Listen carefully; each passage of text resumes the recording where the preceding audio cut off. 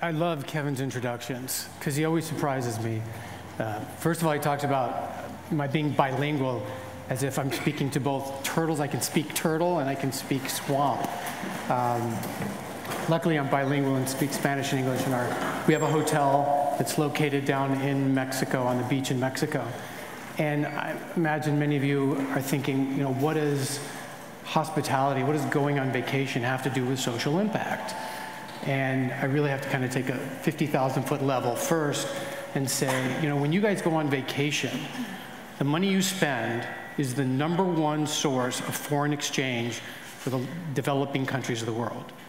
You guys are making a huge impact, and hospitality has a huge impact in with what you do and what you spend.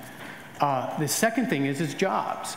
The #1 source of jobs in developing countries is farming. Duh. The second largest one is education. 1 out of every, 30 kids, there's a teacher.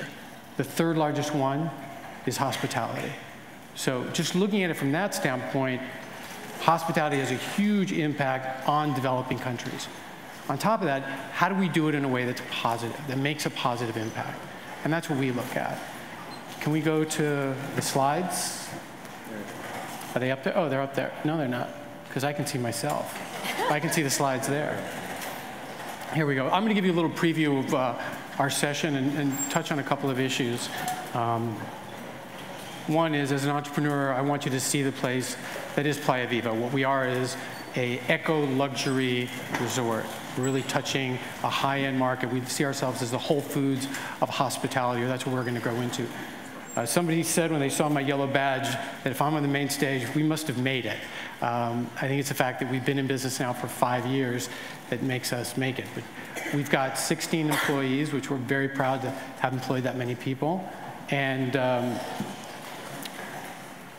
as Kevin mentioned, we have investment from a couple of different sources. One more conservation-oriented with the conservation work we do. Another one, root capital, which is more people-oriented and the people-oriented work that we do. We're also Gears certified. We went through that process, and they wouldn't give us 5 stars. No matter what we did, they wouldn't give us 5 stars. We got 4 stars, which we're proud of. But related to community, these are our guiding principles. This is what guided us through the entire design process and really guides us through how we operate, what we do day to day, and is really guiding our expansion going forward. And the last one you see on this list is promoting meaningful community. So what is meaningful community? What does that mean? We look at it from a couple of different ways. One is, what is the social impact that we can create? And we've targeted 3 areas. One is education, because if people get a better education, especially in our area, if they speak English, they get a better job. Second one is health. In Mexico, I think Mexico was just rated the most obese country in the world recently. So the Western diet has affected them. What can we do about reversing the effects of the Western diet and create a more healthy society? And the other one is economic development.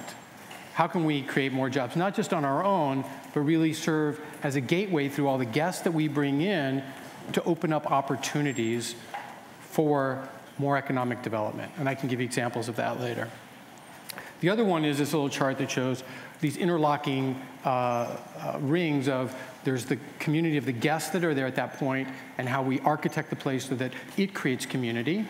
There's the staff that's there in the community that they create and how they're separate from the community they come from, then the local community that they're part of, and how do we integrate guests into that local community and the staff, and how we break down barriers between those and how we operate. And then there's the virtual community of folks that want to go to Playa Viva but haven't been there yet, and creating a whole community around that. And the interlocking cycles and circles that are created from that.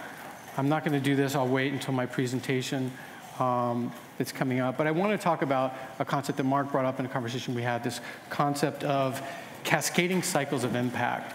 And as I mentioned, one of the things that we look at is healthcare, we look at education, and we look at economic development. Well, water. Water is a big, big issue for us. And we're sitting at the base of this estuary, and all the water flows through, but all the water that flows into this basin comes from the watershed. So we have a responsibility up that watershed to make sure that that water's clean.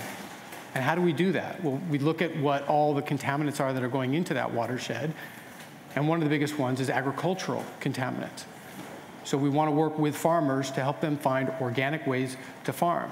And so you can see we had this class with hundreds of folks that showed up from the community, but one of the main feedbacks that came from them is, we got no market for this. So the next thing is, how do we create a market so we can begin to sell organic food? Because we're one of those markets, because our customers want to eat organic food.